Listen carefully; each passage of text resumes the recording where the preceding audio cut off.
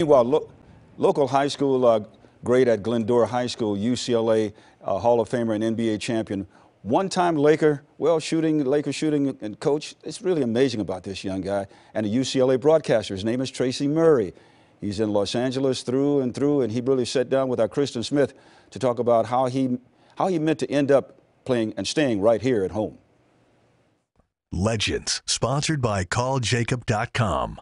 This is your hometown. How deep does the pride go for your hometown? A lot of pride. I grew up right here in Pasadena, California. You know, it's like right there. I grew up right here in Lakerland. I grew up a Kareem Abdul-Jabbar fan.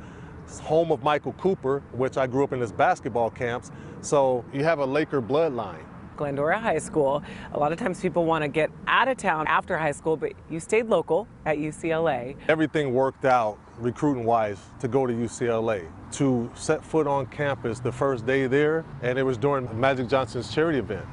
So the first day I'm there, I'm looking on the floor. I see Magic Johnson, I see Clyde Drexler, I see Larry Bird, Isaiah Thomas. So that was my first day on campus, and from that point forward, athletically I grew, and socially I grew. And then your professional career in the NBA. If I had a map and I were to put all of your everywhere pit stops, oh my gosh! Can you rattle off the journey? Portland for 2.5, Houston for a half, championship there, Toronto for a year, Washington for 4, Denver for a half, back to Toronto for a year and a half, Lakers for a year, Portland for a year, training camp in New York, on to Greece for 2 years, France, 15 years, I'm done with it. I'm through. I'm through. Yes! Returning to UCLA as a broadcasting analyst. To be able to come back to UCLA after coming back and graduating in 2006, figuring out what I wanted to do, whether it was coaching or broadcasting, broadcasting ended up coming first. Okay, now we're going to make that stop in 2002. Yes. When you were traded to the Los Angeles Lakers. What was that moment like when you got the call? I was on air in Toronto. My agent, Arn Tellem, is blowing me up. He said, you're going to be going to the Lakers. So I'm like, okay, I'm going home. They just come off their 3rd championship. Right, but then there were some tragic things that happened. Right. Chick Hearn dies. That was part of my dream, was to play in a Laker uniform. Chick Hearn called my games. So it was the beginning of a tough situation here in Los Angeles. And Phil Jackson, what was it like to play for him? It was kind of difficult, to be honest with you. Phil's great, but communication-wise is a little difficult. You know, the old Zen master thing, you know, he does his thing, and if you're not used to it, you don't understand it. So what I'm going to do is be positive, come work hard every day, support my teammates, be ready when I'm called on. It sounds like you really were able to bond quickly, especially off the court. Absolutely. Yeah. Most of these guys I work out with in the summertime anyway. Yeah. Derek Fisher and I stayed in the same complex at one point. Shaq and I were McDonald's All-Americans together. Kobe and I had the same agent.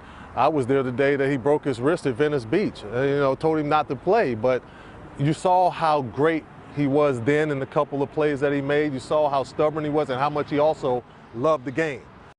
Now, when you learned of Kobe's passing. Tough. Not only did I share a locker room with him and know his family, knew him from the first day he got there.